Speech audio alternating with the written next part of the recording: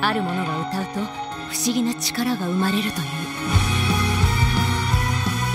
限られた音階と歌詞によって発動する力なんて太古の時代に信じられた魔法じゃあるまいし。歌うあの歌を止まらない希望夢どこまでも。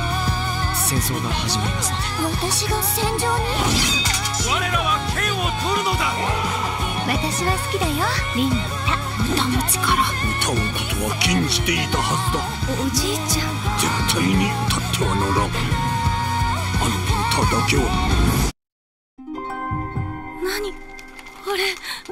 何もかもが幻ならば、何もかもが運命だと。光の消えた空に僕らが灯すものは。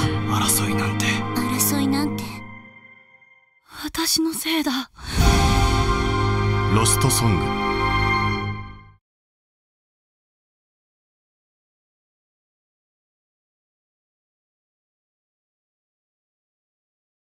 Hey, Vali here with a bonus behind-the-scenes movie fact for you. Remember Michelle Pfeiffer and her Catwoman costume? Who doesn't? Well, did you know that she had to be vacuum sealed into the latex costume? She could only wear it for limited amounts of time to avoid passing out. The costume was also so tight that she could barely hear how her own voice sounded and had to be instructed from director Tim Burton when she was speaking too loudly. Pfeiffer has been quoted as saying that once filming was over, she never wanted to see the costume again for as long as she lived. I can't believe it. Did you like Michelle Pfeiffer's Catwoman role in Batman Returns? Let me know below.